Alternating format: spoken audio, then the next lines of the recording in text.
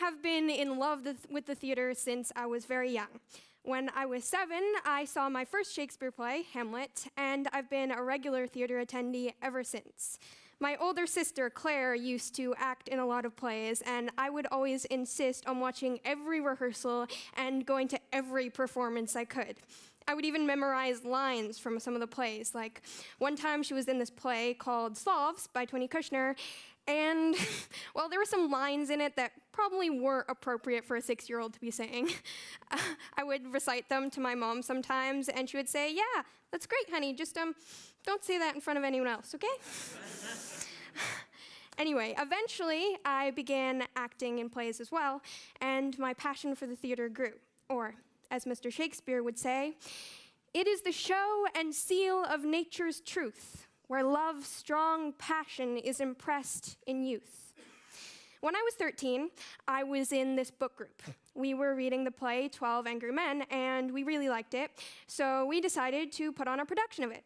A couple of our moms directed and stage managed, and we put on 12 Angry Women. I played juror number 3. It was great. I was taking a class on Shakespeare at Harvard Extension at the time, and I have been a long-time Shakespeare lover, so I got the idea that I wanted to be in a Shakespeare play. The only problem was that I was 13 at the time, and I didn't really see many opportunities for kids my age to be in Shakespeare plays. Then I realized, hey, I could do a Shakespeare play. I have a big backyard.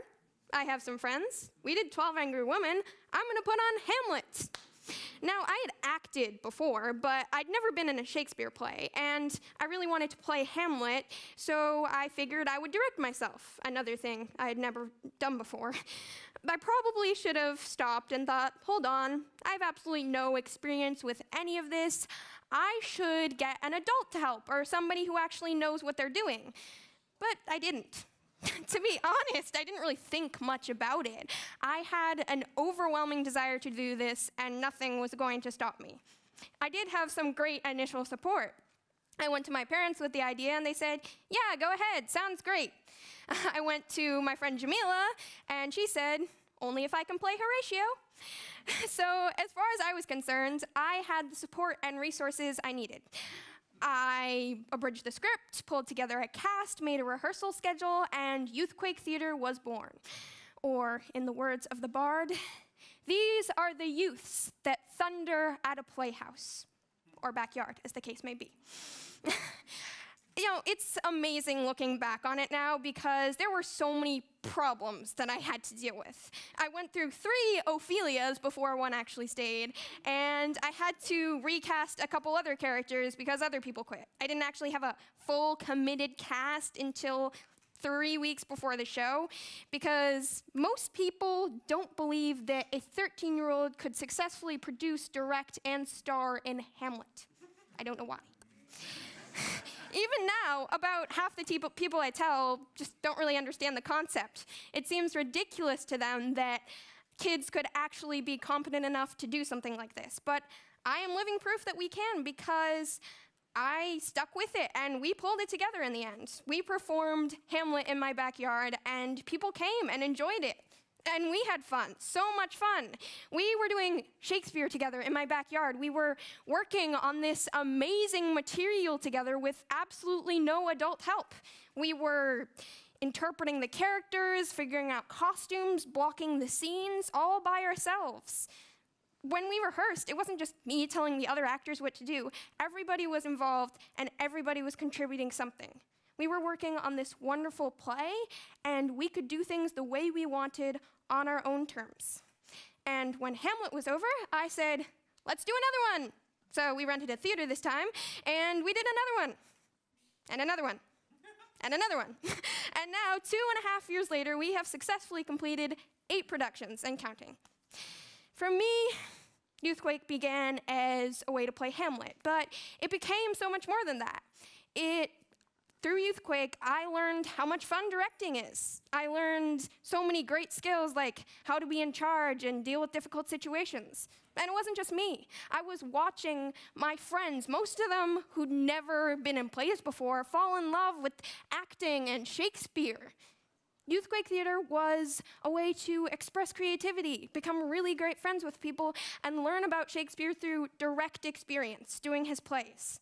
I think a lot of people have really terrible experiences with Shakespeare because they first learn about him studying in school, and that's a really hard way to learn about Shakespeare. Sure, reading and writing about his plays is really interesting, but these are plays. They're meant to be seen, heard, and performed.